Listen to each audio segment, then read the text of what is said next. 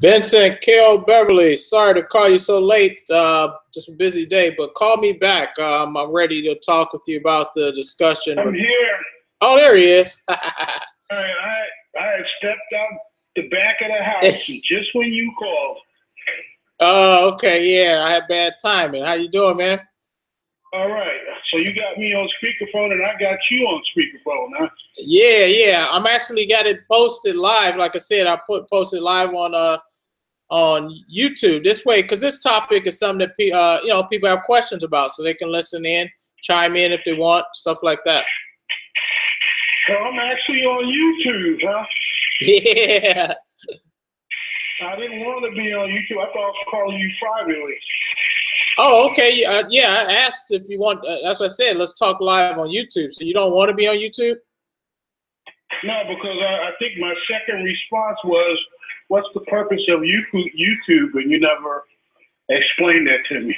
That's what I'm explaining. What's the purpose of us discussing it on YouTube? Oh, yeah, I thought I did. Well, the reason why YouTube is because we started on YouTube. You commented on one of my YouTube videos. So to keep our dialogue public, just like if we were to comment publicly on YouTube, I'm saying instead of just texting, let's talk publicly and keep it on YouTube. Because there's many people that follow these videos and want to learn what you have to say. So you can reach your audience that way, and I can reach my audience that way, and people can decide from themselves what they want to believe. I don't have an audience. You have an audience. You have a YouTube channel, and that's what was concerning to me, that you have a YouTube channel. Why is that concerning? Well, what was concerning to me, how you attacked that the man. I believe this may have been over a year ago. Mm-hmm. Where, because what had struck me when I think the description of the video was something about I think you guys are going back and forth about repentance. That talking about whether repentance is required for salvation, and that interests me, because normally I do look at your videos and I admire your, the way, you're out and about and representing the body of Christ and how you are spreading the gospel.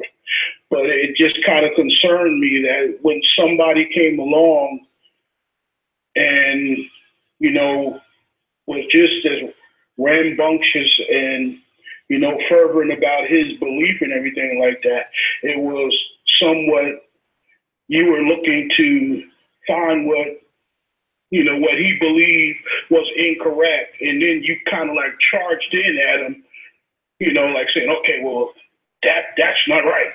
And it just kind of concerned me that we as Christians, and I can understand us having disagreements on foundational issues, who the Godhead is, who Christ is, and the mode of salvation and everything like that. That's concerns that I think that we should all be in agreement on.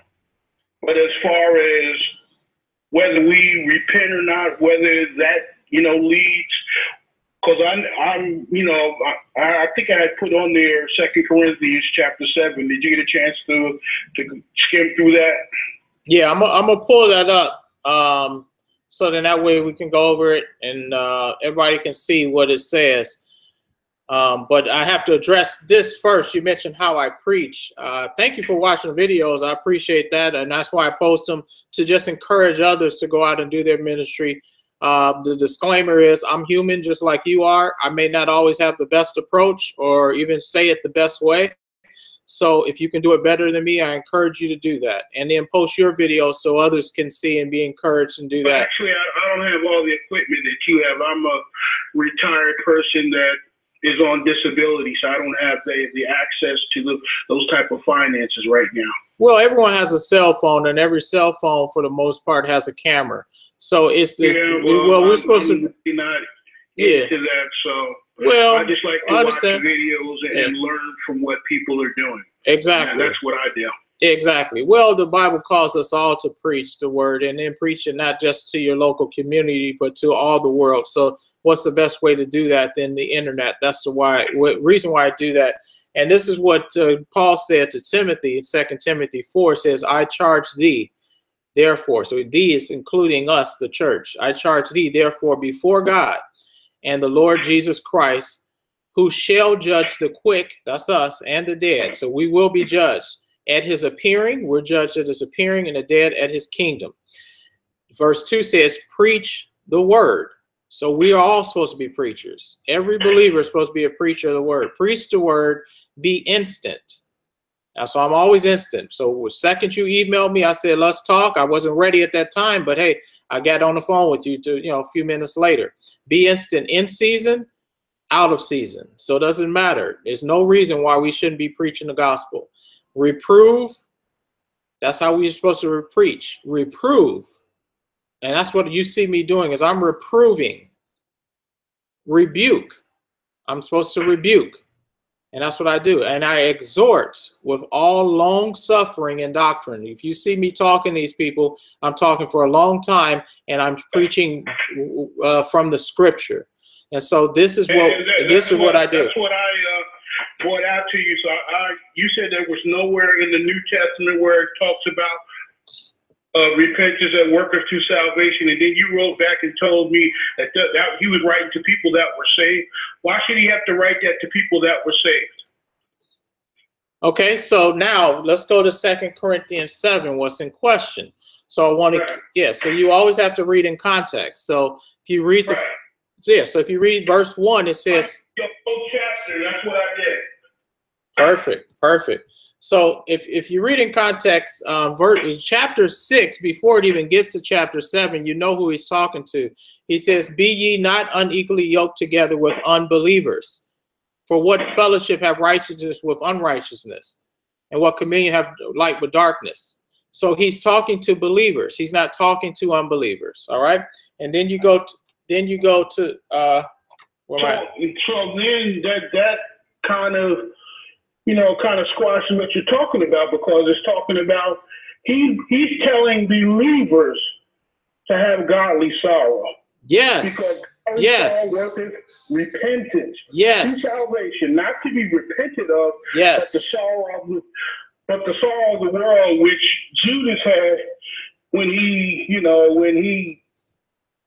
betrayed Jesus. He had Judas. Sorrow. So he was distinguishing between godly sorrow that worketh repentance to salvation, and worldly sorrow which worketh to death, which Judas did when he went out and hung himself.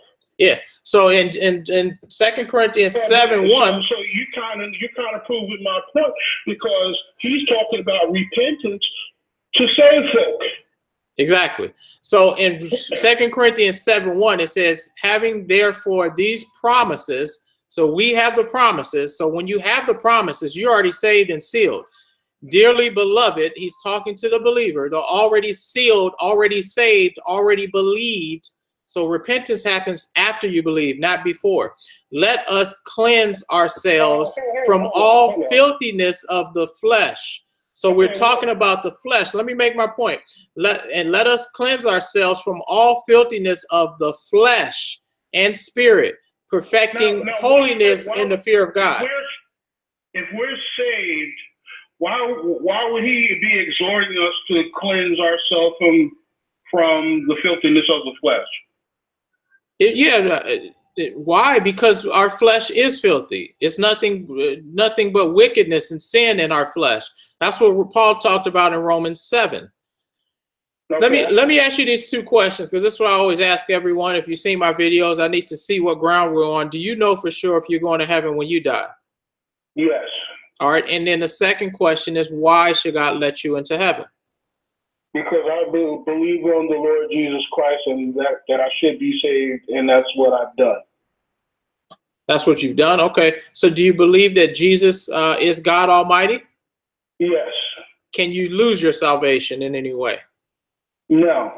All right. So do you believe that you have to repent of your sins to be saved? I believe that in order for you to have a good relationship with your God, your Father, if I do sin, I feel that it would be appropriate for me to ask God, yes, I slipped at that time. I'm going to do better. So yes, I will be sorry, because that's what repent means, to be sorry. Yes, I'm going to be sorry, because there's 4 different definitions of repent. All of it doesn't mean mind change, because that's why I went back to Numbers 23, where you brought that up, where you're talking about God repenting. There's a scripture in there where it says God is not man, and that he should repent. And you just said God repented, so that's a contradiction. No. So what you have to do we'll look at that realize scripture. that every time you see the word repent, it does not mean change from sin, because God is not a sinner. So when it says God repented, it doesn't mean that God changed from sin or had his mind changed from sin. It may mean in one point that he was sorry for what he did, for what he thought to do to the Israelites. No. So yes, I repent, because I'm sorry that I disappointed my God and my Father, that I want to please him because of the great gift of grace that he's given me. Okay. And because I love him so deeply, and I don't deserve what he gave me. So I'm appreciative every day. And I want to bear fruit. All right. So if I'm not bearing fruit, it's disappointing to me, but I don't go out and say, well, God doesn't love me any less or anything like that, because I know that I'm secure by grace. I'm secure in my salvation. Yes, I have that assurance. Okay, perfect. All right. So what I'm saying is, must I do to be saved? Is it repent or believe on the Lord Jesus Christ? And I think I wrote that to you. I said it's both, because you can't take away one from the other, because in points of the scripture, it talks about repentance, godly sorrow that worketh repentance to salvation. It says that. Okay. What does that mean? Yeah, thank you. Let me answer that. If you would listen, man, you do a lot of talking. Now it's time for me to listen. It's time for me to talk. This is a dialogue. This is not a monologue. See, now you're doing to me what you did. See, I didn't get on the phone and argue with you. This shouldn't be going back and forth, because therefore you're trying to teach me, and you just said in your scripture, I have the Holy Spirit, so no man do I have to. The Holy Spirit teaches me. So no man is going to get on my phone and teach me what I already know. So, can you at least let me talk instead of cutting me off? No, because this is a dialogue. I was speaking, and then you speak. It's not a monologue. I know you were speaking, and I'm saying, can I speak now? Then you raise it up, and now I'm getting irritated, because I thought this was going to be a cordial conversation, because just because I disagree with your point of view doesn't mean that we are enemies. We can agree to disagree. All right, can I talk now? That's what adults do. Now you're behaving like an adolescent, so I think I'm a little bit older than you. So is it okay if I talk though? Don't try to teach me the Bible, because I know the Bible. Okay, is it okay if I talk now? Yeah, you can talk. All right, so please don't interrupt me. I'm going to teach. That's what I do. I preach. I'm interrupting you now, because you keep telling me that I'm interrupting. I won't interrupt you. Thank you. Please don't interrupt me. All right. So what I was saying in 2 Corinthians 7:1. That irritates me, man. I'm about to hang up on you. That's fine. Why'd you have to say that again? Because that there's confrontation. Okay. Nonetheless, I lowered your volume. If you want to hang up, go right ahead. So this verse in 2 Corinthians 7:1, it says, having therefore these promises, dearly beloved, let us cleanse ourselves from all filthiness of the flesh and spirit. This is all about a cleansing. This is not about salvation of the soul. This is cleansing of the filthiness of the flesh. So when you read it in context, these are already saved believers. So now that you understand what he's talking about, then when you read it down in 7:9 and 7:10, it says, now I rejoice not that ye were made sorry. Now remember, and this is the second letter to the Corinthians. In the 1 Corinthians, he he talked about, let me just read it because I don't want to rush through it. I want you to see what he's saying. It says, receive us, we have wronged no man.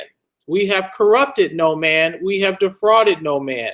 I speak not this to to condemn you, for I have said before that ye are in our hearts to die and live with you. Great is my boldness of speech towards you. Great is my glory of you. I am filled with comfort. I am exceeding joyful in all our tribulation. For when we were come into Macedonia, our flesh had no rest, but we were troubled and on every side. Without were fightings, within were fears. Nevertheless, God that comforted those that are cast down comforted us by the coming of Titus, and not by his coming only, but by the consolation wherewith he hath comforted in you. When he told us your earnest desire, your mourning, remember he risked that they would mourn in 1 Corinthians 5. Read that chapter. So this is the 2 Corinthians, the second letter. Your fervent mind toward me, so that I rejoiced the more. For though I made you sorry with a letter, so he's talking about 1 Corinthians when he scolded them for the sin that they were living in. For though I made you sorry with the letter, I do not repent. So he does not repent of making them sorry with a letter. Though I did repent, for I perceive that the same epistle have made you sorry, though it were but for a season. So this epistle, the word of God, should make you sorry. And this is the word of God is only written to believers. That's what it's talking about. Now I rejoice, not that ye were made sorry, but that ye sorrowed to repentance. What did they have to change? They had to change their ways. These were believers, because if they continued in that sin, they would die. For ye were made sorrow after a godly manner, not worldly manner. These were saved people. This is not talking about salvation. This is talking about relationship. That ye might receive damage by us in nothing. How could they receive damage? Well, hey, the worst damage, the wages of sin, is death. For godly sorrow worketh repentance to what? Salvation. Salvation of the body. Now, it's not talking about of the soul, because they're already saved. Not to be repented of, but the sorrow of the world worketh death. See, so death. We're talking about life and death here on this earth. Say?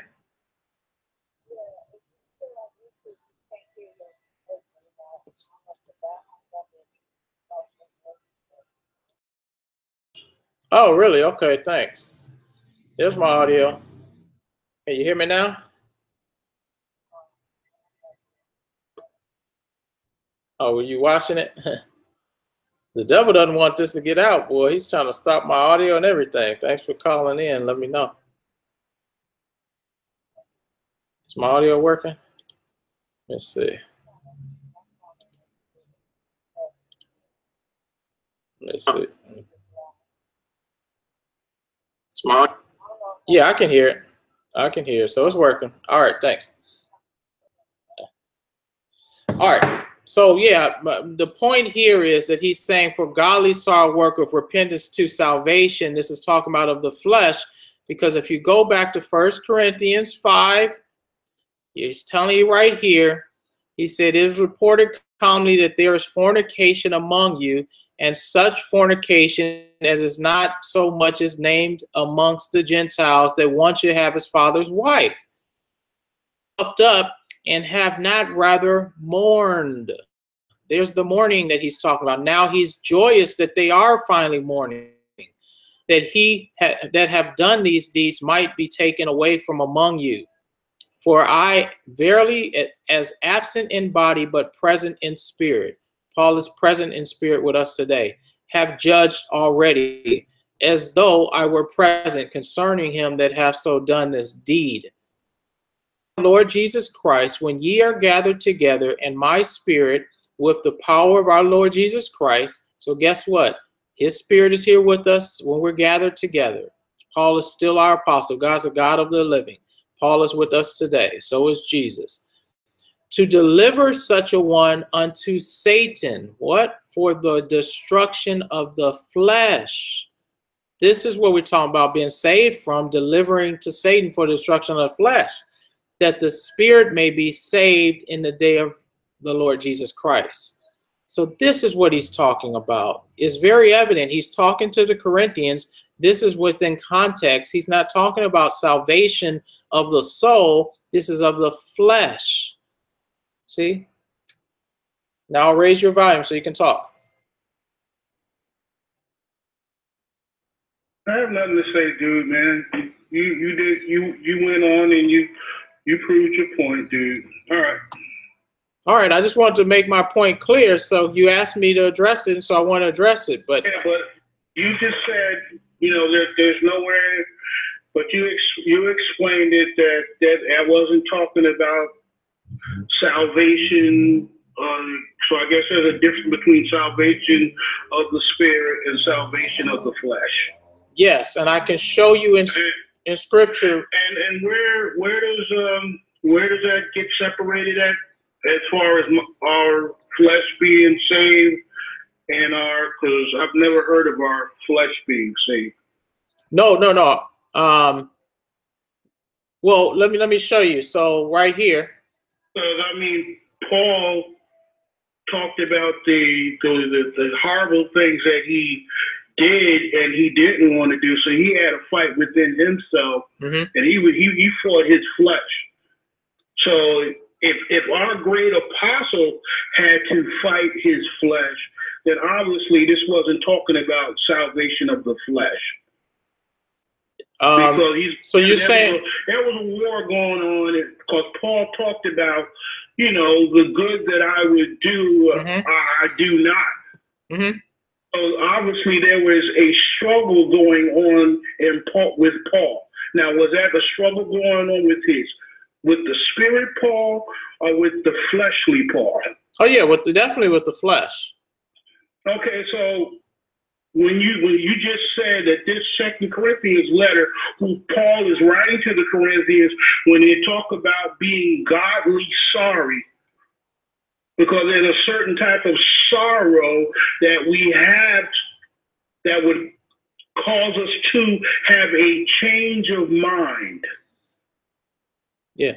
So and in order towards salvation, because I grew up in the church, sat up under, you know, the word for years, and my heart got a callous toward it because I heard it and I rejected it for years. But there was something that happened in my life, and that word was in me because I kept hearing the word of God, because we talk about how does a unsaved person get saved is by a preacher hearing the word of God. Amen. I heard the word of God. I turned towards God. Well, no, see, you're saved by faith. I mean, by believing from the heart, not from the knowledge of your head. So it's not changing of mind. Changing of mind won't save you. It's belief. When you hear the gospel and you believe it, it has to start in the mind. Because there's a scripture, and I am not a Bible scholar, but it talks about how Satan has blinded the minds of the world that they cannot receive the truth. So if the truth is not received first in the mind, then why would Satan go so far as to blind the minds of the world that they can't believe the truth? Okay, and now you're going to go to that scripture and we're going to read the whole thing, and then you're going to say thus and so and so, this and that. Okay, but I got to pull it in scripture, because if you're going to say it, we got to correct you by scripture. It says. So you want to correct me? Yeah, because if you're saying it wrong, it's not saying that. It's okay. Now, what is it saying that Satan has blinded the minds? Okay, let me read it then. Okay, so in 2 Corinthians 4. Let me show you in 2 Corinthians 4:3. But if our gospel be hid, it is hid to them that are lost, in whom the God of this world hath blinded the minds of them which what? Believe not. So once they chose not to believe, then their minds are blinded. It's not that you are hearing the gospel and you can't understand it. It's once you choose to believe not, their minds are blinded. Lest the light of the glorious gospel of Christ, who is the image of God, should shine unto them. Oh my goodness, you just put, can you hear me? I'm listening to you. Okay, you just said the word choose, right? Didn't you just say the word choose? Yes. And so that's ability of free will. And with a choice, you make a choice in your mind. It starts in your mind. No, first. no, it says from the, for you to make a choice. No, abundance of the heart, the mouth speaks. You make a choice in your heart It first. doesn't mean that the vessel that's sitting in the middle of our chest. The heart means the mind, will, and the emotions. No. That's what the heart means. No. When the Bible talks about the heart, it's not talking about the vessel that's pumping blood through our the scripture heart. says, love the Lord thy God with all of your heart, your soul, and your mind. Those are three separate things. Yes, and the mind is the mind. I mean, so you're saying the heart and the soul and the mind and the spirit are all the same? All right. How can I believe God in my blood vessel? It's not the blood vessel. It's in the heart. Then you got to be able to describe. You got to be able to describe what we're talking about. I'm trying to, man. We're not talking about the literal heart because God. So are you talking about the literal mind? He covers us with his feathers. All right. No, God is not a chicken. It's not literal. Okay, so I'm sorry you don't believe the literal road. That's why you're so confused. It is literal. And again, it's not so you're saying that God is a chicken. And I didn't say God is a chicken. But that's in the Bible. It is. God covers us with his feathers. Do chickens are the only ones with feathers? Okay, so God is a giant bird. Does it say he was a bird? Oh, come on, man. What has feathers? Do angels have feathers? Do they have wings? But God is not an angel. Oh, really? Has he not appeared as the angel of God? Who spoke to Moses? Who spoke to Moses in Mount Sinai? Was not that the angel? God is not an angel. That was the pre-incarnate Jesus. Anytime we saw an angel. When Shadrach, Meshach, and Abednego stood against Daniel, stood against King Nebuchadnezzar, there was an angel. It says the Son of God, the angel. I'm sorry? Yeah. So now in Romans 10, Romans 10, it says, for whosoever shall call upon the name of the Lord shall be saved. For how then shall they call on him in who they have not believed? And how shall they believe in him in who they have not heard? And how shall they hear without a preacher? So the process is you hear, and then you hear the preaching, and you believe the preaching, and then you confess. It has nothing to do with the mind. It didn't say you think about it, you understand it. No, you hear from the heart. So, and that's what it says. So then faith cometh by hearing, and hearing by the word of God. Kael, what do you hear with? You hear with ears? They don't have ears to hear. Did they not actually have ears? Oh my goodness, really? Yeah. What is Hebrews? Yes, really. What does Hebrews 4 tell us? So just because you're out there preaching the gospel, everybody that hears the gospel doesn't have to make a decision to believe. If they hear the gospel, they'll believe the gospel and they'll be saved. It says, for the word, it says, for the word of God is quick and powerful and sharper than any two-edged sword, piercing even to the dividing sunder of soul and spirit and of the joints and marrow, and is a discerner in the thoughts and intents of the mind? No. See, it's not talking about the literal heart. When he talks about mind, is he talking about the literal mind? Yes, he is. Oh, but not the literal heart. See, the problem with you is you just pick and choose what you want to believe. So when he's talking about the heart, he's talking about the heart. When he's talking about the mind, he's talking about the mind. So when you preach, when you give the word of God to someone, you're talking to their heart, not to their mind. believes from the heart. Your person believes from the, see, will and emotions. You're not talking to the literal heart, because people have had heart transplants. So therefore, when they have a heart transplant,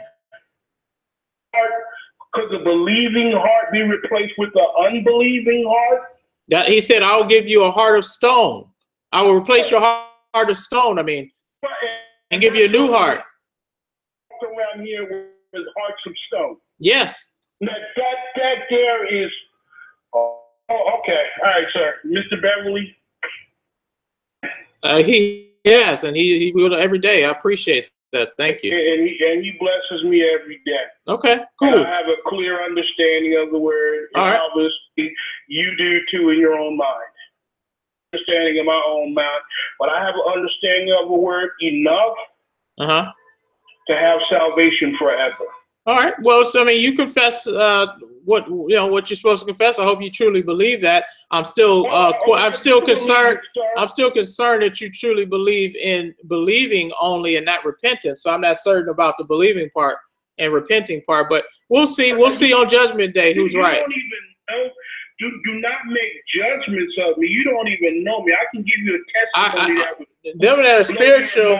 Well, them that are spiritual judge of all things. So I am supposed to judge you. And we'll see on Judgment Day. You don't know me. You're just talking to me.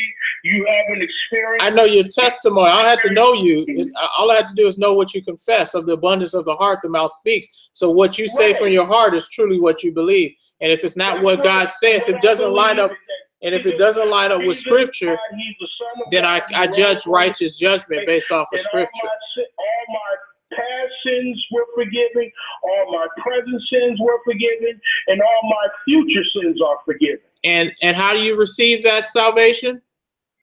By grace and believing in the Lord Jesus Christ.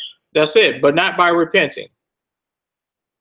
That wasn't the argument, sir. That was the question, so it's not by repenting. Okay, good. Because the argument is, sir, that it all started from me being godly sorry for what I had done, rejecting him when he was reaching out to me for years, rejecting him, rejecting his grace, rejecting his mercy, shaking my fists at him, sticking my middle finger. But godly sorrow, we just agreed that was talking about believers, already saved people.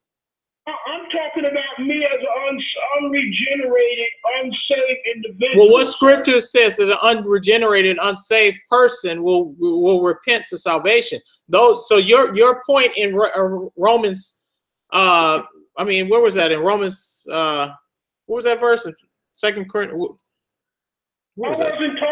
2 Corinthians 7. You said repentance to salvation. You were saying that was salvation. And my point was, no, that was not eternal salvation. That was of the flesh. Just like, yeah. Okay, we're going back there, sir. I thought we were past that. No, you keep bringing it up, so I have to correct you with that. So I just wanted to see. Yeah. Just like in 1 Timothy, just like in 1 Timothy 2:15, it says, notwithstanding, she shall be saved in childbearing. Is that fleshly salvation or eternal salvation? If they continue in faith and charity and holiness with sobriety. So has she been saved by childbearing? Look at 1 Timothy 2:15. You tell me if that's salvation of the soul or is it salvation of the flesh? Now we're talking about death, right? Life and death. Yes, life and death. That's what we're talking about. We're not talking about eternal life. Work is godly repentance so you won't die. Yes, exactly. Okay, because the wages of sin is death. You live in sin, you're gonna die. Yes. What happens if you don't have godly repentance or godly you die. Sorrow that repentance? You die. And you die. Yes. He said that.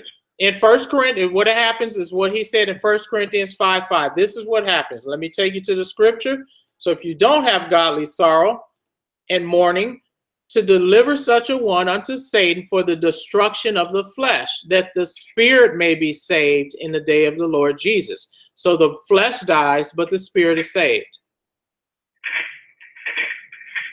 So if you want to save your flesh, then have godly sorrow and quit and mourn the sin in your life and don't live in sin, and you will be saved from the destruction of the flesh. That's what it's talking about. That's in context. Okay, so this was talking about it is for to call me that there is fornicators among you, and such fornicators is not much named among Gentiles, and one should have his father's wife. Because that was a reference to somebody wanting a father's wife. Having his father's wife. They were having sex with his mother or mother-in-law. That's disgusting. But he actually a stepmother. If it's his father's wife, it'd be stepmother. Well, that's what I said. It could be mother or mother-in-law. It doesn't matter if it's father's wife or not. I mean, wouldn't his mother be his father's wife? But nonetheless, it's either mother or mother-in-law, whatever. I'm sorry, not mother-in-law. I'm sorry, stepmother. I'm sorry, you're right. You're right, stepmother. I said mother-in-law, but you're right. I mean stepmother. You're right. Stepmother, correct. Yes, thanks for correcting me. Yep. But it was sick, whatever it was, and it was fornication at that. And so what happened, he was telling the Corinthians, and ye are puffed up, and have not rather mourned this. See, mourn that he have done this deed. So he's talking to the believers. You should have been mourning this. Godly sorrow is what gives you that mourning. See, done this deed that might be taken away from among you. This person should be taken away. For I verily, as absent in body, he wasn't there in body, but present in spirit. He's still present in spirit today. Have judged already. See, we're supposed to judge righteous judgment. That is wrong. And we should reprove, rebuke, and exhort with all long suffering, as though I were present concerning him. So he's judging this person because they didn't, concerning him that have so done this deed. In the name of our Lord. And according to you, he was talking to somebody who was saved. Yes. According to scripture. Yes. What do you tell him to do in chapter 13 with this saved person? In verse 5, he's saying to deliver such a one unto Satan for the destruction of the flesh. Verse 13. What do you tell him to do? But them that are without God judgeth. Therefore put away from among yourselves that wicked person. Let's talk about them that are without God. Huh? So that's talking about something completely different than what's earlier in the chapter. Yes. So if you read it all in context, this. Boy, so you mean to tell me that we are, wow. Yes. We're just given to anything, and I guess Romans 12, 1 and 2 doesn't mean anything to us, does it? Yeah, of course it does. 12, 1 and 2 mean anything? Of course it does. And I beseech you, therefore, brethren, these are believers. He's beseeching strongly by the mercies of God that ye present your bodies a living sacrifice. Don't fornicate. Holy, acceptable unto God, which is your reasonable service. And be not conformed to this world. Believing and that we're saved, where I guess they didn't know about Romans 12, 1 is talking about presenting our bodies a living sacrifice, holy and acceptable unto God, which is your reasonable service, and be not conformed to this world, but be ye transformed by the renewing of your mind, that ye may prove what is that good and acceptable and perfect will of God. Amen. I guess they didn't know that, right? Well, just like Christians today, they obviously don't read the Bible and they don't follow it. And so, yes, it's no different than today. It's right there in front of it. That's why I encourage people, open your Bibles and read it. Read a chapter a day and live by it. Believe it. Let's go to 1 Corinthians, I believe it's chapter either 6 or 9. Okay.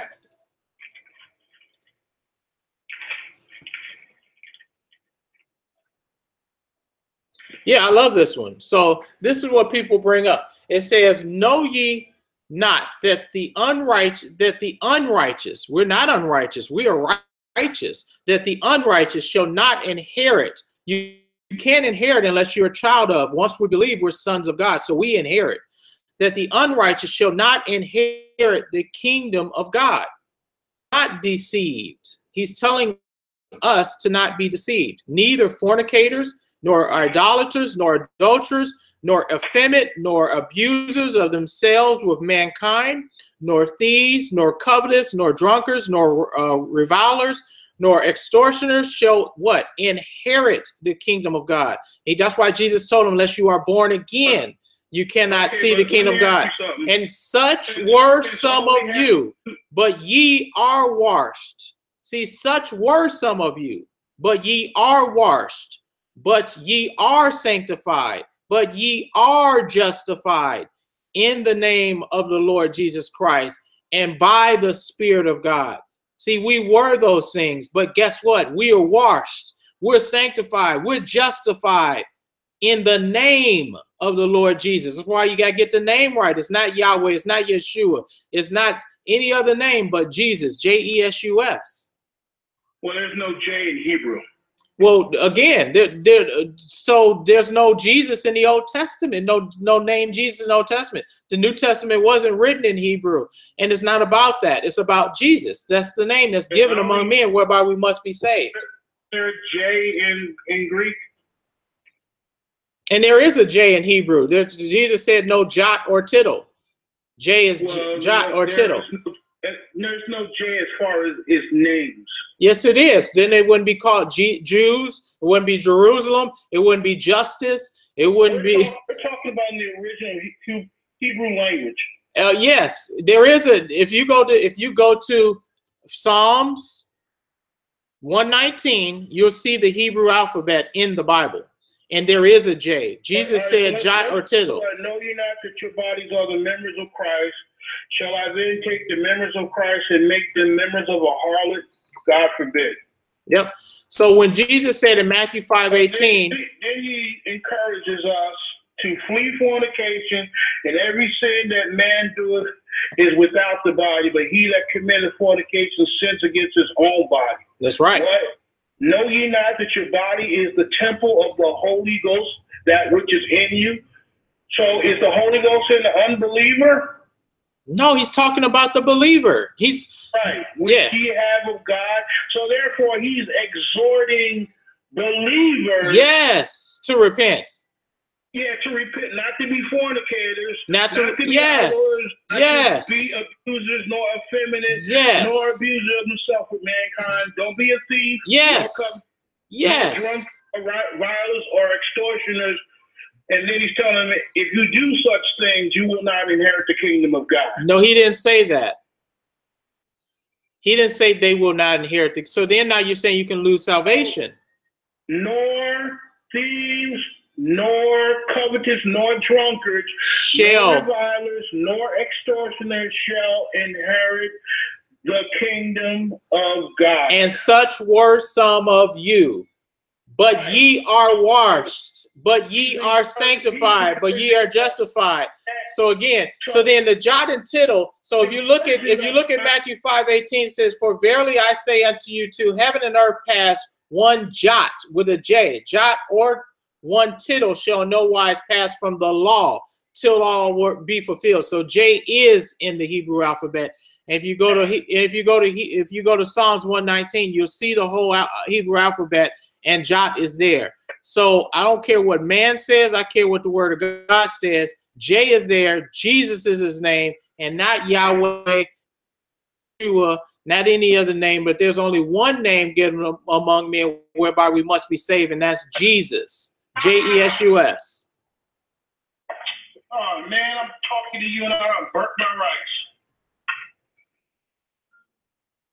Hey, I'd rather the rice be burnt than you burnt in the lake of fire. I'm trying to get you this everlasting truth.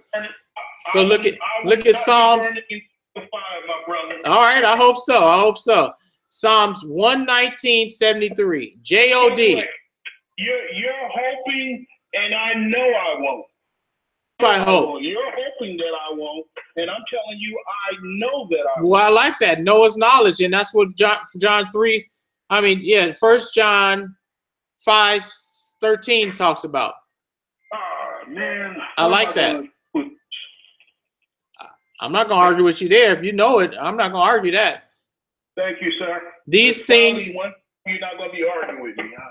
Yeah, I'm trying not to argue with you, man. I'm just trying to preach. Like I said, that's all I want to do is preach. These things have I written unto you that believe on the name of the Son of God, that ye may know that ye have eternal life. Not are going to get it. You have it.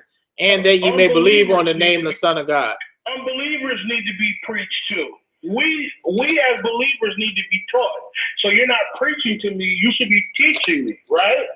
Well, I am teaching you, but you do preach. That's what we looked at. Preach the word, be instant in season, out of season, reprove, rebuke, exhort with all long suffering. Huh? It's not talking to believers, right? It is talking to believers, because if you read on, let me show you. Let me show you. Oh my goodness, I don't want to. But no, I gotta go, man. I gotta get this right, man. I'm trying to fix that, and my wife will be home in a half an hour. No, she'll be home in 15 minutes. Okay. I really gotta fix this right, sir. Well, we'll do it another time, man. I appreciate talking with you. My wife has dinner when she gets home. All right, sounds good, man. Well, hey, don't burn up the house. Thanks. Good talking with you. Have a blessed weekend. Hey, you caused me to burn my rice, man. I wasn't paying attention. I'm good. You were paying attention to the word of God. All right, man. I'll get off the phone. Have a blessed weekend. You take care, man. All right, thanks. All right, bye-bye. All right, I want to bring up this point he was saying. It says, preach the word, be instant in season, out of season, reprove, rebuke, exhort with all long suffering doctrine. For the time will come when who? They will not endure sound doctrine, but after their own lust shall they heap to themselves teachers having itching ears. So guess what? The preacher is the teacher. And they shall turn away their ears from the truth and shall be turned unto fables. But watch thou in all things, endure afflictions, do the work of an evangelist. Make full proof thy ministry, for I am now ready to be offered, and the time of my departure is at hand. I have fought a good fight, I have finished my course, I have kept the faith. Henceforth there is laid up for me a crown of righteousness, which the Lord, the righteous judge, shall give me at that day, and not me only, but unto all them also that love his appearing. I love his appearing. I'm not looking for the Antichrist. I'm looking for the true Christ, Jesus Christ. So we are supposed to preach to every man and see long suffering and doctrine. So if the person is not giving us, is not understanding right doctrine, we're supposed to expound it to them and give them the truth. The same way that Aquila and Priscilla, I don't know how to spell. Let's see how that works. Partial match. Man, 1 second.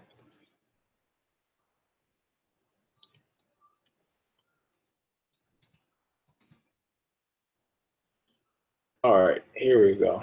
Oh, it's 1 L. Okay. Now, same thing that Aquila and Priscilla did to this believer here in Acts 18. And a certain Jew named Apollos, born at Alexandria, an eloquent man and mighty in the scriptures, came to Ephesus. This man was instructed in the way of the Lord, and being fervent in the spirit, he spake and taught diligently the things of the Lord, knowing only the baptism of John. See, he didn't know anything further than that. Well, we have to preach to this person and teach this person. And that's what the believers did. And he began to speak boldly in the synagogue, whom when Aquila and Priscilla had heard, they took him unto them and expounded unto him what? The way of God more perfectly. See? And that's what we should do. We should take these people aside and speak to them and expound unto them, showing the scripture, the way of God more perfectly. It's not that he didn't know the way of God. It was limited. It was not perfect. It was not completely. See? So he only knew up until John the Baptist. So he was a believer. He was mighty in the scriptures. It wasn't perfect, though. He hadn't learned all the way up until this point. And when he was disposed to pass into Acacia, the brethren wrote exhorting the disciples to receive him. So now they should receive him, because now he knows more perfectly, who when he was come helped them much, which had believed through grace. See? For he mightily convinced the Jews, and that publicly showing by the scriptures that Jesus was Christ.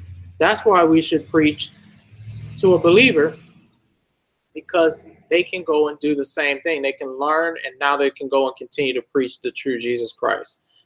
So I hope that, I'm sorry for, the yelling back and forth, but I hope that people learn something here. Let me go and check and see who's watching.